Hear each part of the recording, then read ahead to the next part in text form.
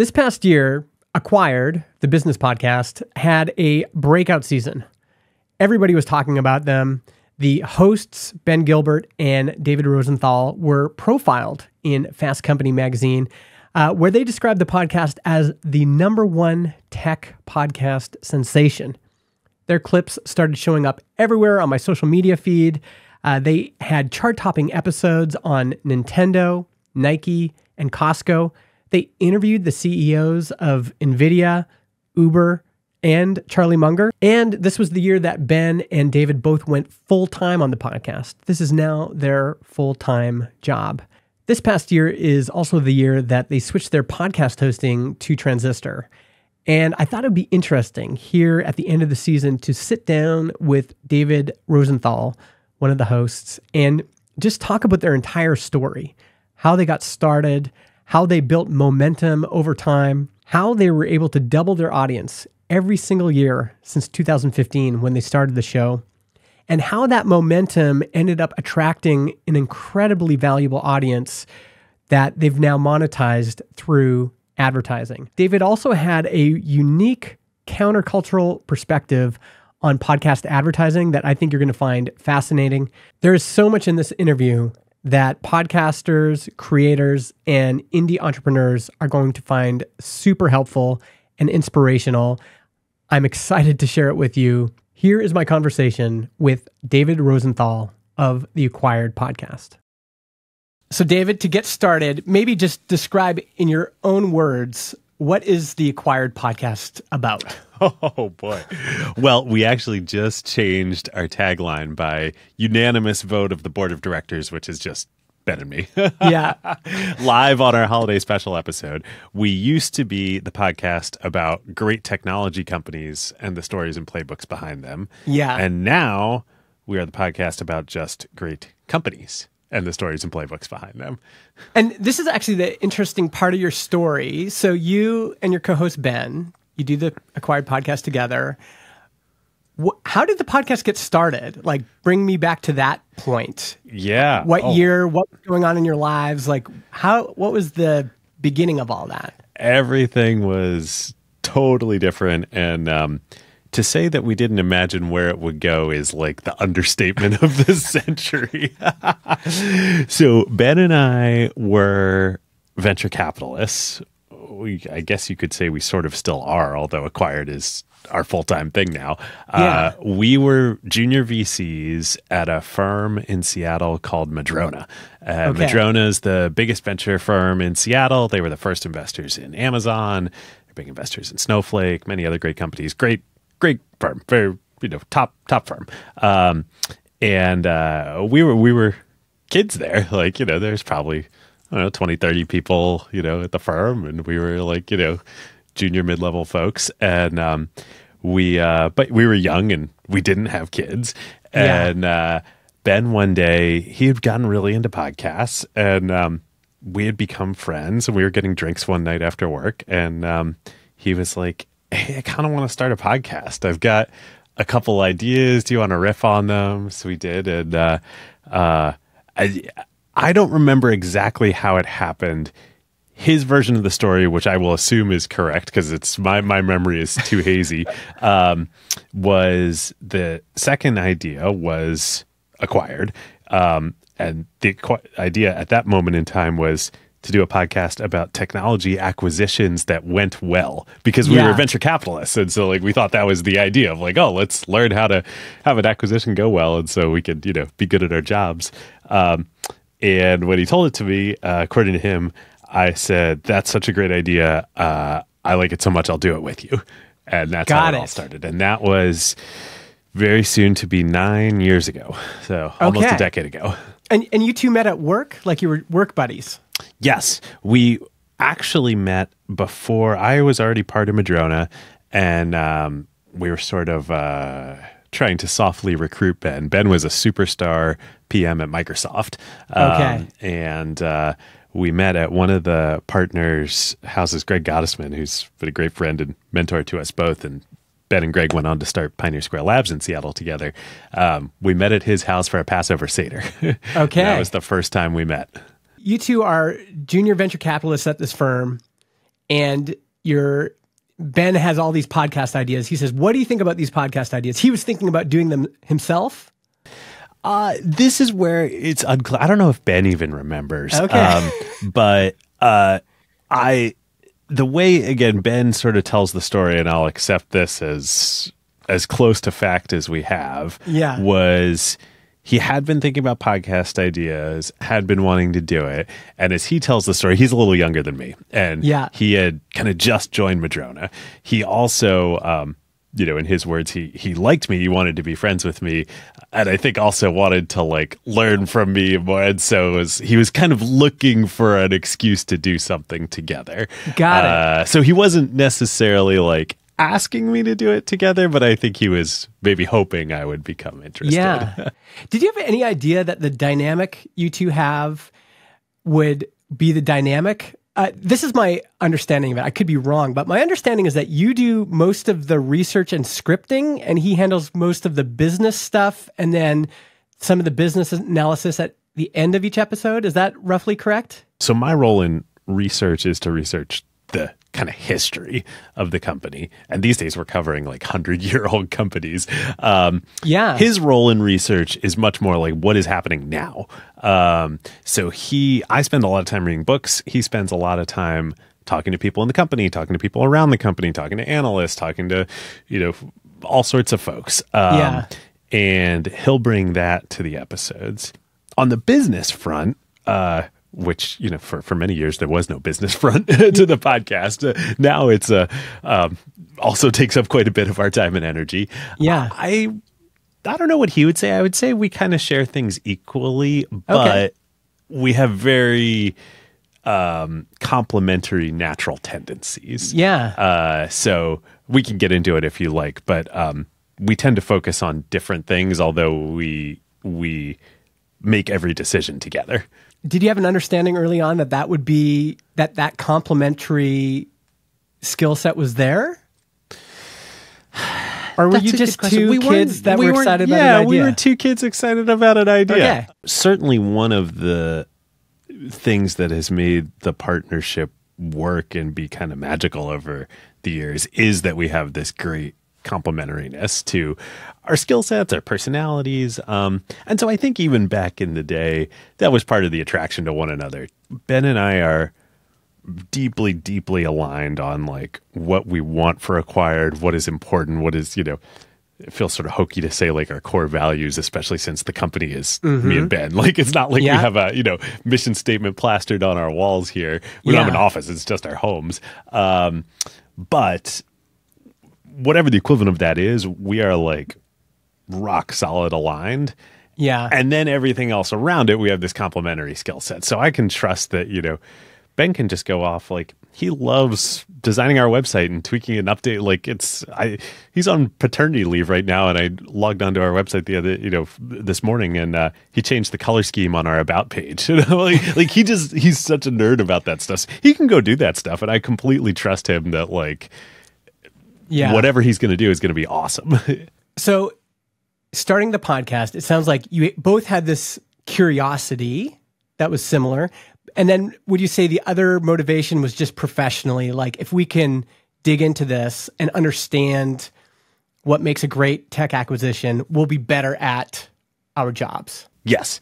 When we, again, not on day one, but pretty quickly, I think we had another, went out and got drinks and came up with sort of 3 goals and 3 reasons that we were doing Acquired in the early days. And this has changed. That's what I want to see. I want to see that early Google Doc that you two shared. I think we actually made a Google Doc. I think it exists. I want to see that. Because that's usually that stuff is so interesting. Like here's the doc where we brainstorm. Oh man. Like wouldn't it be great if we could accomplish this? So what were those 3 goals? In priority order, goal number 1, most important, was we want to learn. To your point of like, hey, and that's kind of why we started it, of like, in theory, this should be what we're trying to do as VCs. This was back, IPOs happened, but this was back in the day of like M&A was the primary outcome for venture-backed companies. Yeah. I think if we were starting it today, it would be a slightly different frame. But learn, number 1. I think 2 was grow our network in the sort of tech venture startup community. We never were, even in the early days, we were never a guest-driven show, but we always occasionally had guests. And that really continues through to today. Most of what we do is just Ben and me, but we have guests. And we were super lucky when we started by virtue of being at Madrona and Madrona's influence in the ecosystem, particularly in Seattle. We could get some pretty great guests even in our first couple episodes. So that was kind of stated goal number 2. And then stated goal number 3 was increase our, influence and, our awareness of Ben and me as venture capitalists in the Seattle tech and broader, U.S. tech ecosystem. It's all changed a lot, but those were the original goals. As far as goals go, those are great. It's like, we're doing this because we want to learn. We're doing this because we want to grow our network. We're doing this to help our career. And as far as starting podcasts, those are actually pretty realistic, in the beginning. And you can't lose if that's the goal. Totally, especially the number one of learning. And that probably still is, in many ways, our number one goal today. But it never was, although that third goal was about our influence, we never, ever in the history of the show have had we want to get to X listeners, followers, subscribers, revenue. Yeah. Never. There's never any goal associated with that. I'm looking at your first episodes, Pixar, Instagram, Twitch. Those were the topics for those episodes. Yeah. You were reviewing those acquisitions. How'd they go? What was the response to those initial episodes? Because part of what you're also learning is how to do a podcast. Yeah. So what was the experience of, making those first episodes, and then even more so, what was the response? Where did you start? So this was a really different time for podcasts and for us. A really different time. So October 15th, 2015. I didn't really think about it as doing a show or getting better at the show or anything. Okay. I thought about it as Ben and I would have these conversations anyway. Yeah. This is a fun way to sort of put some structure around it. And I think for at least the first year, probably 2 years, maybe longer, I'm embarrassed to say, but I put zero thought into, for me at least, how I was coming across as a host on the show. I was just letting it rip, having conversations with my buddy. Did you share it? Who did you share it with? Who is okay, I gotta send a link to the guys at work. I got to send a link. Who are you sharing it with in the early days? Yeah. So then on that front, I shared it with some friends and family, but I didn't think too much about it. Again, especially in that first year or two, I really didn't think of it as I'm starting a podcast. It really was just hanging out with my buddy Ben. Oh, I love this.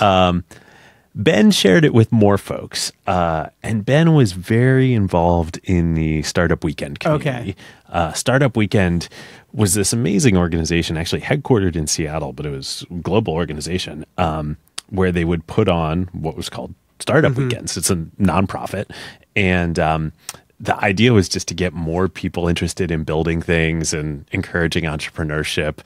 And Ben was a facilitator, so he would travel around the world and put on these startup weekends in cities all over the world. This is while he was still at Microsoft. Yeah. And so kind of through that and through his network and Microsoft, and he'd just always been kind of public, and he was not big on Twitter by any means, but had a following. So he shared it with a lot of folks in that ecosystem, and that helped seed things. We were also really lucky to be at Madrona, which kind of had a platform in and of itself, especially in the Seattle tech ecosystem, because there were a few other venture firms and still are there, but it's not like Silicon Valley and San Francisco and the Bay Area where I am now, where there's literally a million venture firms. It was there's Madrona, especially back then, they were the biggest. There are a few others. If you were in the ecosystem, you paid attention to what was going on in Madrona. I love this picture you're painting, because it's actually, I think, it's almost the perfect reason to start a podcast. I was happy to do it. I was happy to do it if nobody was listening. And to be that passionate about the topic, to be that passionate about the co-host and your relationship with the co-host, already that just feels perfect. It just feels like so beautiful. And then for this to kind of grow organically out of that, it just happened. I mean, actually, another thing I've always wondered is Acquired has this characteristic that I think a lot of people don't think about when they're making a show. So I'm wondering how strategic this was. You have scannability. If I say, hey, you have to listen to Acquired, people search Acquired on their podcast app. They scan through the episode titles, and it's Nintendo, Charlie Munger, Nike, Taylor Swift. And I've seen this. I recommended it to my brother. And, my brother's a big, like, oil worker dude and muscled and, like, tattoos and motorcycles. And I'm like, you got to listen to this podcast. It's fascinating. And he was like, all right, brother. And then he called me a bit later and he said, oh, I listened to the show. He's like, I love it. I'm like, what episode did you listen to first? Because that's always interesting. He scrolled through some titles. Taylor Swift, brother. And amazing. So you have this, even your first 3 episodes, they're all like interesting companies. This was never any strategic thought put into it. We were just kind of following our own interests. But there's something for everyone in our catalog. Yeah. We've got Taylor Swift. We've got Berkshire Hathaway. We've got Standard Oil. We've got NVIDIA. We've got Visa. We've got Costco. We've got LVMH. and it almost opens up this perfect, what would we call it? This perfect cycle of curiosity, which is, I might not even be that interested in Costco, but like just seeing the name, I'm like, oh, actually, I am curious. Like, there's a bunch of open threads there that I'd like to see closed. And so, and even early on, it's like, okay, oh, Halo. Oh, that's interesting. I've always wondered how that turned out, Yeah. And you're kind of answering questions that people already have floating around in their minds. But this was mostly just you guys were interested in, and you were solving your own questions.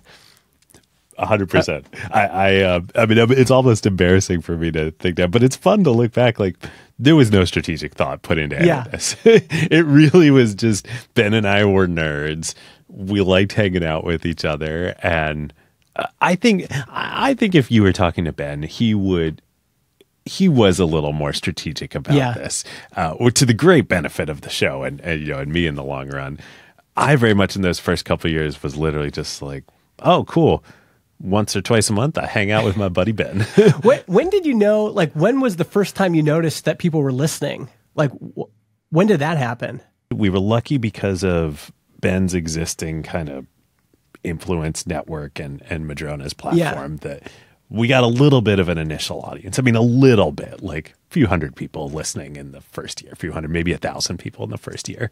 And then, but it was such a different time. People were looking for new podcasts, and the players out there, Pocket Casts, Overcast, even Apple, Spotify wasn't in the game at all at this point in time. They were looking for new shows to feature. So we got featured by all the major players and platforms fairly early on. I think some of them in the first year. By the end of year 2, we'd been featured by all of them. Which was interesting, right? None of them, even Apple, none of them drove huge numbers, with one exception. 2 exceptions. We've never had huge spikes in growth. As you know, podcasting is not like a medium where you see like crazy viral growth happen. But I think it was like enough to help us, and actually particularly Pocket Casts. Interesting. Got us enough listeners that it kind of kept that momentum going, such that by the end of year 2, into year 3, year 4, we and I at least were aware, like, a decent number of people are listening out there. It's many thousand people out there that are listening by year 3, year 4. So that was kind of the journey. And then, but again, I never really thought about it that much in the context of, this was always like a hobby for me and a way to learn and get better at my job with some ancillary benefits. And then around 2018, I started noticing, at first slowly and then a lot more quickly, that when I would meet and interact with people, they knew me in the context of the podcast much more than in the context of being a venture capitalist. And this was bizarre to me. Like, I meet with, tech founders and other folks that, as a VC you meet with, the ecosystem, tech execs and whatnot. And I'd be like, great, let's talk about, the company you're starting or the company you might start or, my portfolio company you might join. And they'd be like, yeah, that's cool. But like, your last episode, let's talk about that. And so that started to happen. And that's when I really was like, ooh, wow. Okay, maybe I should like reframe how I'm thinking about this. That's such a beautiful moment when that happens. It's so fun to have people like recognize you and go, I like your show. It was so beautiful, so fun. All those things. It was also incredibly cognitively disorienting for me and lots of other people, kind of in my world and work. Like I say, it was, 2018 when this really started happening, maybe a little bit in 2017. Podcasts were starting to get a little more mainstream, but the idea that a podcast would be the main thing you did if you weren't Joe Rogan, like, was kind of insane.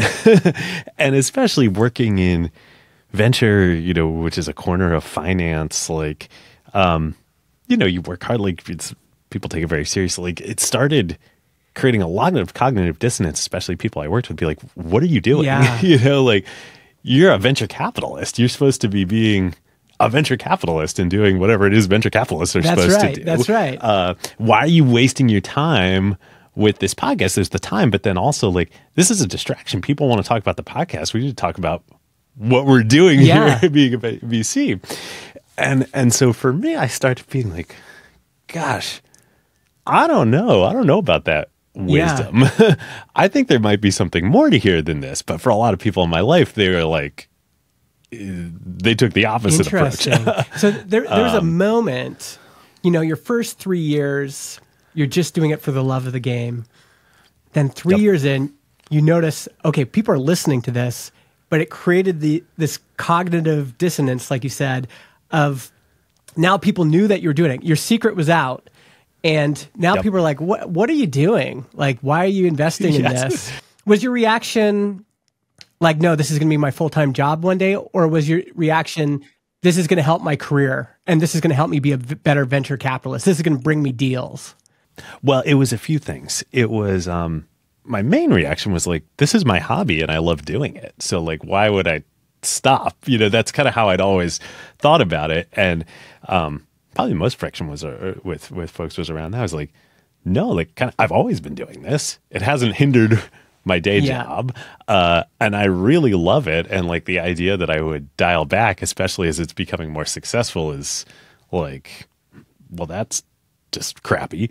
But then also was when I started to see from interacting with people in my day job as a VC, I started to see like, oh, I really think this will help my day job. I really think there's a lot of potential here. And that's what was, I think for most people, even just like crazy to fathom in 2018. But I saw it in the conversations that was happening, companies, founders, executives that otherwise I, as some random VC, wouldn't take my calls. All of a sudden they're taking my calls. Like, oh, that's cool.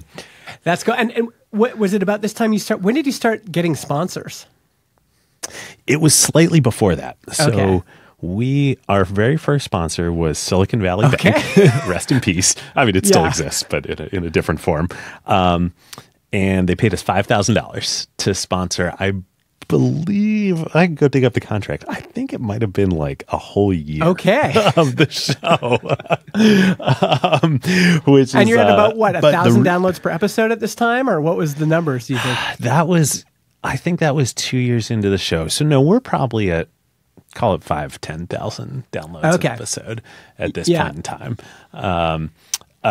But the reason we did it, and we had to like call in major favors with SVB to get them to do it. We were like, it's not about the money. I should have said also when we were talking about our goals in the early days, Ben and I had as an explicit non-goal, like line item number 4 in the Google Doc. It is not a goal to make money or monetize the podcast. Yes, which is so key. And we kept that for a long time. And I think it can add so much pressure on a creative endeavor to say, we've got to figure out how this makes money, to just remove that off the table. And again, to just do it for the love of the game. That I think is such a healthy approach. But then, so what changed? What made you feel like you wanted to do that deal? So the reason we did it, and we literally went to our good friend who was running SVB in Seattle at the time, who we knew through Madrona, and we said, can you please sponsor the podcast? You pick a number, whatever it is. It's not about the money. We don't care if it's $1. We think having Silicon Valley Bank as our sponsor will add to the brand of the show and make this, like, it will make it more, perhaps make the content a little better, but it was just like establish this thing more as like a, hey, this is for real in the tech ecosystem, to our sort of points number 2 and 3 of increase our network and influence. It was through the lens of that we decided to approach SVB of like, because back then SVB, they were Silicon Valley Bank. They were the bank of startups of the technology ecosystem. I'm like, this will really be a great brand halo for us. Yeah, add some social proof, add some legitimacy. So we did a lot of things for that sponsorship that ended up becoming hallmarks of the show and how we work with sponsors and partners now. We did things like we put the SVB logo on our album art. We put it on our website. The sponsor slots that we did with them weren't reads. We had folks from the bank on at the top of the episodes to give perspectives and the reason we did all these things was we were borrowing their brand. That's so fascinating because it's a great attribute of the show right now is that like when you do an ad, you often talk to the advertiser and it becomes an interesting part of the show. Feels organic, feels like it fits. We do it in lots of different ways now, but that spirit we've had all the way through, and I think is one of the things that hopefully makes us a great partner to our sponsors, and I think makes us different from almost really any other podcast out there. We approach the sponsored content with the lens of like, how do we use this as an opportunity rather than a tax on the show? How do we make it interesting content? How do we make this like, Ben and I talk about it now, like an 11-star experience for our sponsors and our listeners, which is an Airbnb term. Brian Chesky talks about how they do or used to do a thought exercise of what does an 11-star Airbnb stay look like? It's like, the host picks you up at the airport in a, limo and cooks you dinner and all. And so it's like, okay, what is an 11-star podcast ad? And it looks as little like a traditional podcast ad as possible. That's such an interesting parallel is that in Airbnb, you have this idea of the host, but in podcasting, we also have this idea of the host and paralleling those two is like, the host says, hey, come on in. I'm going to give you a great experience during this show. You can trust me. This is going to be a really wonderful use of your time. I really like that. There's something about making it, comparing it to the hospitality industry. That's so great. That's exactly how we think about it. So fast forward to today, it was changing now.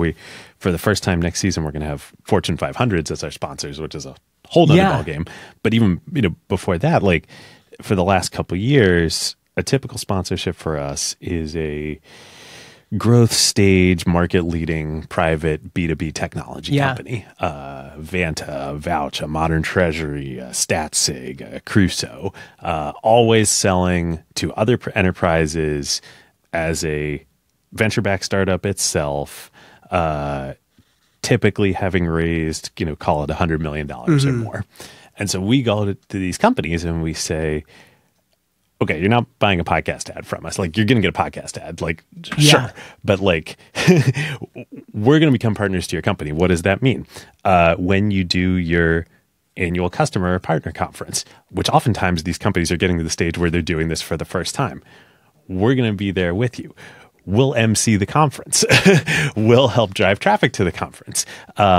We will do dinners with your top sales prospects the night before, the night of. We will do an ACQ2 episode with you, the CEO of the company.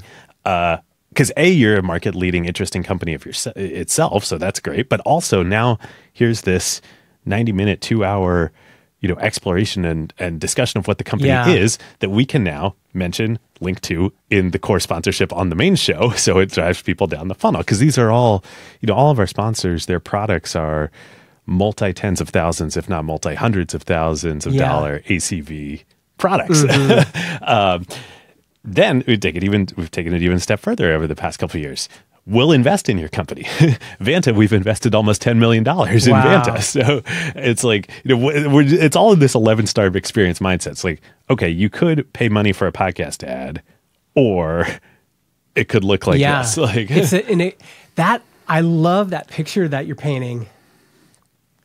The experience of that is, I think a lot of folks want advertisers, but they don't really think about what the advertiser is getting in return. And that list you just gave us is such a good example of, there's a lot of value there. There's like, they get this content asset, like, hey, let me serve you by having you on the podcast. I'm going to produce a piece of media that you can now use with here, and here. You can have your own content team take off with it. You can post it on your own website, do all sorts of stuff. It's just, that's such a gift. And I think your approach to this is something that more podcasters should emulate, which is, it's everyone wants to just be, they think they want to be the podcast that just does HelloFresh ads. And first of all, I don't think they realize there's nothing wrong with there's that. nothing wrong with that, but I don't think they realize how, if you wanted to stand out, there's millions of podcasts that want to do HelloFresh ads. But if you want to stand out, you can carve out your own world where you say, we're not in that category. What we're doing is we're giving people an 11-star experience, and this is how we do it. And it ends up being a huge gift to them. They're giving us money, but we are giving them this big gifts in return that they can, leverage. It's fascinating. It's gifts, but it's also like, it really is a partnership when we think about it. Like, we get things out of this too. When we go MC, Modern Treasury's customer conference or whatever, their partners that are there are the largest banks in the world. So now we're on stage emceeing, hosting this conference, and then doing a fireside chat. We did a fireside chat at the end of the day with Brad Kirstner from Altimeter. We are being held up on stage as on a pedestal to the 30 largest banks in the world. And JP Morgan is our presenting sponsor next season. Wow. Now, we didn't meet them at the Modern Treasury conference. We knew them before, but all of this helps it's a true partnership, It's the same way that you think about producing compelling content for the audience. It's like, what would be a compelling offer for a sponsor? That is just, it's just right there. This is compelling. Yeah. We're not pushing something on somebody. They're being drawn to us because this offer has just a lot of value in it. They can see it. Yeah. We don't even have to tell them. They can see it, the evidence of it right there. Two other things I would say. One, this approach works so well for us because it's what our audience is. I think, we're talking about the HelloFresh. That's or any kind of, programmatic stuff. And programmatic stuff is great. There's a world for all that. That is mostly a world in mass market consumer podcasts. We are not a mass market consumer podcast. Our biggest audience segment is founders of companies. So understanding our audience and then what the right, segment of sponsors and partners and advertisers is for that is great. We happen to be in an extremely high value, high LTV segment, which is awesome. But I think the lesson applies, whatever it is that you're doing, like you can be very thoughtful about who the natural, and for us, this was just like, back to the SVB conversation of that as our first sponsor. We're like, oh, great. That is like, that brand helps us with the brand that we want to create of Acquired for the audience that we want to reach. Like, how can we get alignment between? Did you always want to reach those people from the beginning? Yes, because we were venture capitalists. And so we were like, to the extent we cared about who was listening, it was, we want founders of companies that we could potentially invest in, or people who might in the future start companies we could invest in, or we want folks at Microsoft and Google and Apple who might buy these companies to listen. We want, investment bankers at Goldman Sachs who might take them public to listen. Like, I think you also have, like, people like us listen to podcasts like this. You really have that dynamic. Like, I've often seen people in the tech industry recommend your show because it's like, if you're in the tech industry, like people like us, what kinds of shows should I be listening to? And inevitably, Acquired is on that list. And I think even that's a great thing for podcasters to think about. Like, when people are recommending shows, like, what kind of people like this should listen to a show like this? And figure out how you can cultivate that in kind of everything that you do. Because honestly, like, podcasts are so good for it. It's the best medium for this kind of thing. Like, tribes get created around podcasts. Yeah, totally. And like, your topic could actually be, there's another audience that could have found it interesting. There is a consumer, like, this is just interesting. Totally. How I Built This exists. That is the alternate version, and it's a great show, but that's the consumer version, mass market version of Acquired. Yeah, I love that. So did the show just keep growing organically, or was there was there ever like just a big surge? Yeah, let's talk about one other thing I want to say on sponsorship, because I think it's relevant for anybody who has a podcast too, and then we can talk about growth. But the other thing that we've really embraced from the get-go and unintentionally and are now very intentional about, you were talking about HelloFresh ads and podcasts. I don't know, 95% of podcast advertising out there right now is direct response. Enter this code at checkout. Direct response, driving a transaction to happen, usually a consumer transaction, usually a low dollar value transaction. We are not direct response. Like, hopefully some direct response happens. Like, that's great. We have landing pages that, for all of our sponsors, but like, these are extremely considered purchase decisions that are very high value, and they're not going to be made because somebody heard a podcast ad. They are going to be influenced and considered over a set of months, if not years.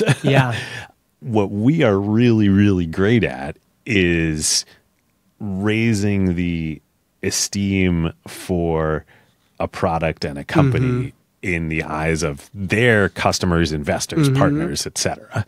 And so that's what we focus on. We don't focus on like, hey, buy now. Hey, use this code. And I think this, I've been surprised that how slow the whole podcast industry has been to move to this type of brand advertising. And brand advertising is by far the like bigger part of advertising. Like, you walk through any airport and you realize this. You read any magazine or any newspaper, like Cartier isn't trying to get you to buy their jewelry right now when you see their ads. They're trying to build their brand. Yeah, exactly. If you see an ad for like, I'm trying to think of an ad that people would, like, IBM often advertises, you should use our mainframes or whatever. And it's like, why are they doing that? Like, they don't want, the average consumer to go, I should go. They're just trying to raise their awareness of the awareness, like, and awareness, interest, esteem that the audience has for the company, for the brand. You've almost done the reverse, because at the beginning you were using SVB's brand Halo, but now you're doing the reverse. Now you are offering your Halo to a brand to say, we are going to really emphasize who you are. We're going to raise your profile, and we're going to do it organically. We're going to do it over time. And it's going to compound, and eventually people will have heard it so many times that it's going to be like the next time folks are like, we need this kind of thing in the boardroom. We need a compliance solution. We need our business insurance, et cetera. Like, which is not going to be the next time they listen to a podcast episode. Yeah. But it very much still is bidirectional. Yes. Now the acquired brand is to the point where it has a ton of value and we can do that for our partners, but we still think about it of our partners doing it for us too. Whether that's large companies like JP Morgan's going to be our presenting sponsor next season. We absolutely that is adding to our brand. But even the startups too, we want to work with the very best startups, and we want to be known as the very best startups that are going to create the most value, that are going to be the best investments out there. They're the ones that are part of the acquired universe. That adds to us too. If I think about your last 6 months, are just incredible. Well, you see incredible. The data. But even in terms of awareness, it's like we did Charlie Munger's first and last podcast interview ever. We did, we interviewed the CEO of NVIDIA. There is, and then these big episodes that just seem to resonate across at least my sphere of the world. It's like everybody's talking about the Nintendo episodes, and Daniel Ek wants to sit down with you in the same way that Daniel Ek wants to sit down with Charlie Rose. It had that feel to it. Was there a point where it just all culminated and then you passed a line and you were like, wow, we are really on a different level now. This has taken off, because now it's like everything that you've built and experienced and done, it's all just feeding you new opportunities. It really is a compounding machine that's just it has become a compounding machine. Yes. Hey, thank you for that. And yes, it's totally wild and surreal. On the growth question though, so there's two answers.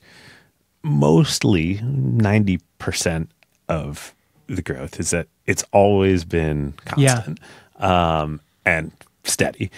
We have more or less, give or take, for the past 8 years, we've doubled the audience every year. Okay. And that's pretty locked in. We've never tripled, and we've never only grown 50%. Interesting. The band of growth, it pretty much is 100% year. And you measure that in average downloads per episode? So we use kind of a custom metric for us because it ties to how we structure our sponsorships of number of downloads an episode gets in the first 180 days. So in the first 6 months, because our sponsorships are 6 months long. So that's why and Transistor and you guys have been so great in helping us, providing custom data feeds for us for that. And it fits your content too, because these are episodes that have a long shelf life. And so, interesting. Okay. And so even for episodes older than 6 months, they continue to get a lot of downloads. And that's why we now sell the back catalog separately as a separate sponsorship product. In aggregate, our back catalog episodes, so our episodes, we're switching how this is done, but you can generally think of that as our corpus of episodes that are older than 1 year get almost always pretty much guaranteed over 250,000 downloads a month. And if, sometimes some companies in the news that we covered 2-3 years ago, there's a big spike in downloads for that episode. It can get 300, even more, sometimes, more downloads than that, 1,000 downloads per month. Wow. Which is a great number of downloads. Wow. So, so 90% of the growth has just been doubling every year. It's people telling their friends. It's organic. That's how it's worked. We have had a couple spikes. The first spike that we saw was as Spotify really got into the space in a big way and started getting bigger. They also are so great, especially compared to Apple, who does nothing about having podcaster relations and, partner management and all that. So we have great folks at Spotify. We know lots of people there, all the way up to Daniel Ek, and have great relationships. We know 0 people at Apple, 0. So as they saw that we were, had traction on the platform, they featured us a couple times. The Taylor Swift episode was the first time that they cross-promoted that episode to people who listened to Taylor Swift and liked business podcasts. Okay. And so we got a nice little spike there. It wasn't huge, but nice little bump in the graph when that happened. And then we never had any really huge spikes until interviewing Jensen Huang, the CEO of NVIDIA, and interviewing Charlie Munger in the past couple of months. Those episodes just went like crazy. And why do you think those in particular? I think they, it's funny because both Jensen and Charlie did lots of other media, did lots of other media. I think in both cases, we had done 3 acquired episodes of just me and Ben on each of those companies, 3 on Berkshire, 3 on NVIDIA. So 10 hours of content representing hundreds of hours of research that we'd each done. Yeah. So when we sat down with the 2 of them, Ben and I talk about this a lot. We don't think we're the best interviewers in the world. Far from it. Many other people are just much better natural interviewers or more practiced at interviewing folks and the like. But nobody else had ever interviewed either the 2 of those people that had done so much work on the companies. So I think they were really special interviews we were able to do with people who were just in the zeitgeist. Yes. I think the other factor is you've got your fan base that has been hearing you fan out about both of those people forever. And so when it finally happens and it's like, oh my gosh, my guys are interviewing their favorite guys. It's like there's a natural, like I wanted to share it just because it's like, look, they got their dream. Like they got their dream interviews. And I think when you have a fan base that is, this is one of the beautiful things about podcasting is that your audience often ends up being your cheerleaders, and then when you achieve something great, I mean, Mark Maron had this too with the Obama interview. Anybody that had been following his story, and it's just like cheering Mark on, like you can do it. And all of a sudden it's like, he's got the president in his garage. People talked about it because it's almost like at Thanksgiving, you want to just share like, hey, I got to tell you what happened to my buddy. It's not really my buddy, but it's my guy. Like this happened for him with Jensen. You had this clip that was this moment. That oh my gosh. Just went like, do you want to talk a bit about that? Like, was that planned or? Sure. No, not at all. So at the end of our interview with Jensen, as our closing question, Ben and I thought we were being so clever, so fun. We knew all about the history, how the company was started. The company was started. Jensen and 2 of his good friends decided to start the company over breakfast at Denny's one day, famously in 1993. And, from Denny's to $1 trillion company. And so we thought, this would be really fun. We said, Jensen was 30 years old when he started the company. He's 60 now. He's just crazy. He doesn't look 60 years old. And we said, Jensen, if you were magically 30 years old again today in 2023, and you're back at Denny's with your 2 best friends, 2 smartest guys and you're talking about starting a new company, what is the company you're talking about starting today? And we thought this would be so fun. Maybe he'll say biotech, maybe he'll say AI, maybe who knows what he'll say. And he just looked at us and said, I wouldn't do it. And so if you watch the clip or listen to the episode, I start laughing because I assume he's joking. Like, this is the CEO of NVIDIA. Like, but he wasn't joking. He was dead serious. I said, I hope we haven't created too much of a problem for him. I mean, I don't think these things are not problems for Jensen, but it's created a lot of, he's had to deal with talking about this clip since. Obviously, he's glad he started the company. But what he was trying to say was, this journey is hard, like really hard. That's what makes it such a great clip. Is it just that it's vulnerable, it's real, it's raw, and it's human. I think that's the big part that resonated with folks. It's like, okay, wow. You always want to like peek on the inside, and when people actually respond to that with vulnerability, it's so refreshing sometimes. It's just like, okay. And of course, all of us know, like, he's proud of what he's done. Like, you can, you know that, but just having the honesty of like, listen, this is super, super tough, and I gotta be honest about it. Yeah. But that clip, I saw that everywhere. Super cool. Do you remember what brought you to Transistor? I'm always fascinated why people switch. What precipitated that? We were with Libsyn for a long time. The OG podcast hosts. And we, I was trying to remember if it was before or after. It was before, but then ultimately, the SVB, SVB collapsed famously in March of this past year, which was right around, we were already talking about transitioning to you guys. Their ads were still in those old episodes when they started sponsoring. And, we were like, gosh, like a lot has changed since then. Obviously, a lot has changed since SVB. And to what we were talking about earlier, our back catalog, our episodes tend to be evergreen. They were now then getting, 100,000, 150,000, 200,000 downloads a month.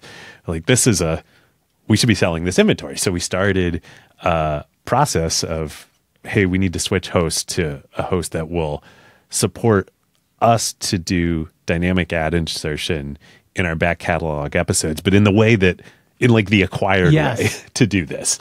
And I can't even remember if Libsyn, they probably have some sort of DAI solution, but it was not what we needed.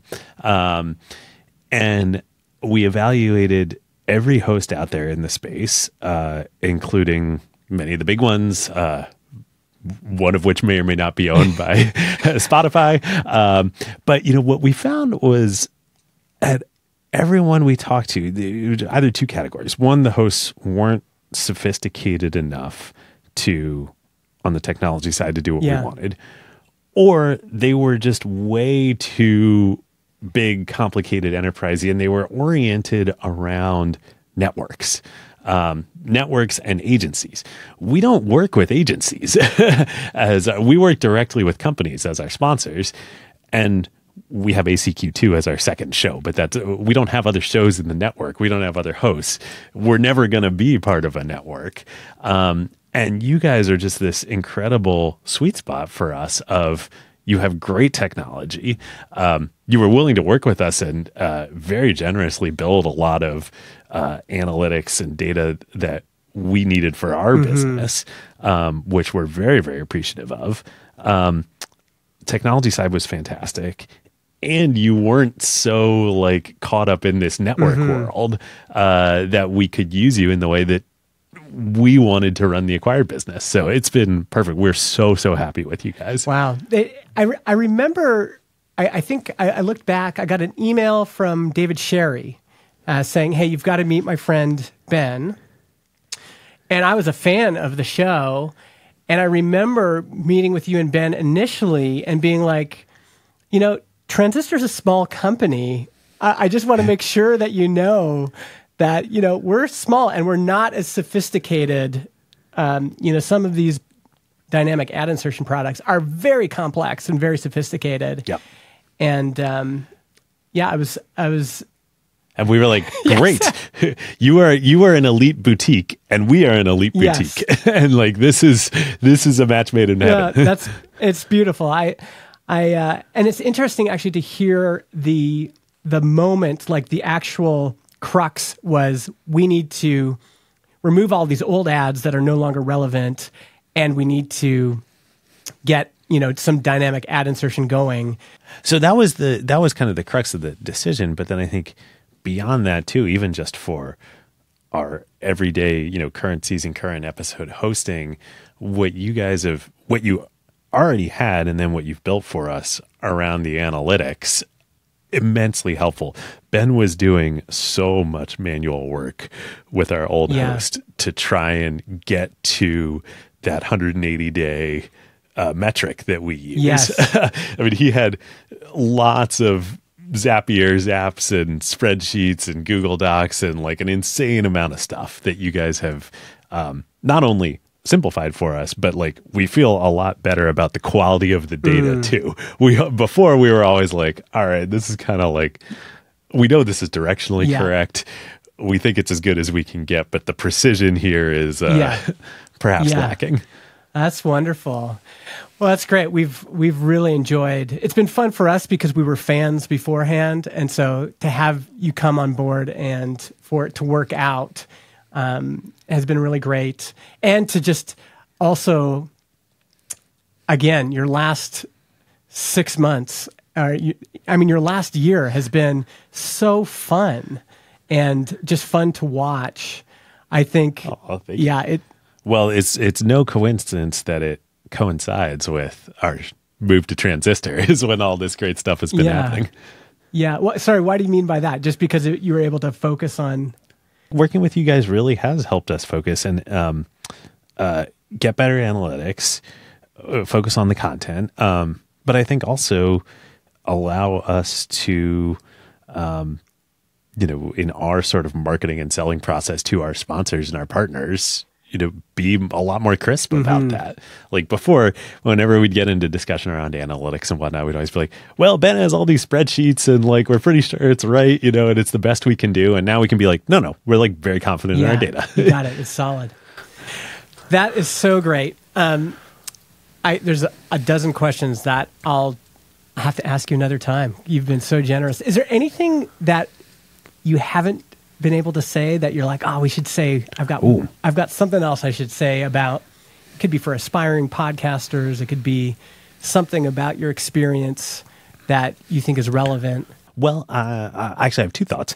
One, to continue the conversation about you guys in Transistor and our decision process and then experience switching over to you. It's related to what I was saying earlier about podcasts and podcast advertising being stuck in performance world, and people not appreciating what the true potential and power of this is. So much of the tech and the other hosts and other platforms out there are built for networks, and networks are built for audience scale and for direct response and for like heavy programmatic advertising. But that is not like, if you think about what the core elements and advantages and beautiful parts of the podcast medium is, it's not that. It's the opposite of that. It's the relationship between the hosts and the listeners. Yeah, totally. And so like, as I look at like the podcasts that I admire out there, and I think the ones that are the most successful and that are the future of the industry are not the mass produced network driven shows. They're the Huberman Labs. They're the Tim Ferriss shows. They're Call Her Daddy's part of Spotify, but like it's those, it's the boutique, highly passionate about their show and their craft. It's David Senner at Founders. It's, it's all those folks. So I think for you guys, like Transistor is such a great platform for that, for the independent shows that it's like the life's work of the hosts, where they aren't employees of some big network that's churning out their 57th show that a lot of the other tech in the industry is built for. Like, I hope you guys are on the precipice of, having a lot of success. How do you think we could position ourselves for that? Is there positioning or a headline that comes to your mind that you'd think about? Ooh. Well, it's different in many ways, but I think about like in the venture world, benchmark versus like Andreessen or something like that. Like, we've done episodes on all these, investment VCs, investment firms. Benchmark is the elite boutique partnership. There's 5 partners. There's nobody else. They're all like, all of their investments, they're very high touch with the founders. They're on the board. They're like, they're like the Jerry Maguire of VCs. Yeah. And then most of the other VCs out there are big industrial conglomerates, multi-stage, many billions of capital under management. They're the agencies that Jerry Maguire was leaving when he started, in the movie. I think you guys could position as, sort of that, the benchmark type approach of we are here to support, for, let's take a Huberman Lab, right? Like, they're a boutique team that are highly, highly dedicated to what they do. Maybe they'll sell but I don't think they'll ever sell to my mind, they'll never sell the pod. Yeah. They're going to be there's like 5 people involved in that. They work super hard. They care so deeply about what they do, and they probably want a lot of custom, really, stuff. And they're never going to join a network, never. So, like, you guys should be the perfect platform for them. That boutique, independent show. That's what I think I'm going to be thinking about. Is what's the language? How do those shows describe themselves? Like you use the words independent. You use the words boutique. Not a network, not an agency. It'd be interesting to think more. I think self-owned too is a big part of it. Self-owned, I think, is a big part of it. Like, which is related to not being part of a network, but like, Andrew and his, partners in the show, they own Huberman Lab. Huberman Lab is not like a division of, the New York Times or something like that. Yeah. And so thus all of the success, all the audience growth, all the success, all the revenue, that is money in their pockets. Like they own the equity value and the revenue from that. And that's just such a powerful driving force versus of like, you're an employee of a network that makes a show. It's funny because your show is often about these big, like you have a venture capital background, but you're really passionate about building a bootstrapped business. Yes, it's quite ironic because that's the spirit for sure. Yeah, I'm going to think about that. That's really wonderful. Cool. And I guess the other thing I'd say of that is that like the potential for that and for you guys is so big because it's, a few years ago, I think people thought in this industry of like, oh, it's going to be the Gimlets, it's going to be the New York Times, it's going to be all the NPR shows that are going to win. And like, no, they're losing. Like the Huberman Labs are winning. Yes. Like, they're going to be the biggest part of the industry. Yes. Yeah, you're right. And in that sense, this is very timely because the headlines right now is that podcasting is dying or podcasting is in trouble. Right. Podcast industry's on fire. And, from our perspective, we've grown every year that Transistor's been in business since 2018. And we still see lots of people that want to start shows, but they're independent folks and they have lots of different motivations. But you're right in terms of like, it was like the whole world was betting on big networks, big shows. Yeah. And even you look at, Malcolm Gladwell. Malcolm Gladwell had a great show and then they turned it into a network. Like we're going to make this into something bigger. Yep. And you look at what's happening in YouTube and Mr. Beast is the biggest example of this, but Mr. Beast is the independent one show media company. And they just put everything behind that. That's all the wood behind the arrow is just for that. And not a network. Disney doesn't own it. There's no there's no investors in it. It's just an independent media brand. And the same thing is happening in podcasting for sure. I love this idea of the independent media brand. Like this is the year 2024 is the year of the independent media brand. That's cool. in our industry, everybody is always, there's 5 million podcasts and the average podcast gets this many downloads. And I keep saying, the truth is the average podcast is actually not that good. Like if most podcasts are just not very good or okay, you to me are such a great example of saying, we are going to produce content at this level. We are going to take the research seriously. We're going to take a whole month to produce an episode. You're not on this treadmill where you have to produce an episode every day or every week. Oh gosh, You're taking the time to do something that's exceptional. And in that way, you really are like hardcore history, except you actually publish every month, We always joke, we love Dan and hardcore history. And this is our joke of like, we stay motivated to like, keep working hard. Dan works hard too, but like we got to publish at least once a month because otherwise, like we just we can't fall into that. But hole. a monthly cadence is enough time to have to produce a show that is of very high quality.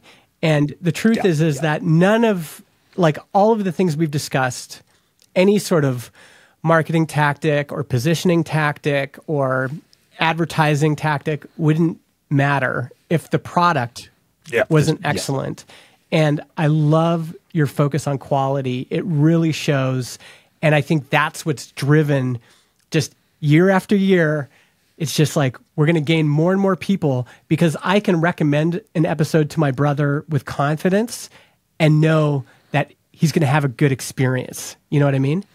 And so, yeah. Well, thank you so much. That is the best compliment you could pay us. And that's what we always strive for. And I guess that's the last thing I would leave the audience with too, for anybody who's has a podcast, is thinking about starting a podcast. Like don't let that be a barrier and be too scared to start, because it seems like, oh, well, to have a good podcast, I would need to dedicate my whole life to it. Like, no. Start small. We started small. We did it little to no research for our first episodes, but at the same time, you can make something excellent if you scope down small enough, and then you can, as you have success, you can expand that scope over time. And it is much better to make something excellent than to make something not excellent. So totally. If that takes more time, if that takes more effort, it's whatever. Like always better to make something excellent. I agree. David, thanks so much for doing this. We got to do it again. We got to catch up again. Just real big fan of what you're doing, and can't wait to see what happens in 2024.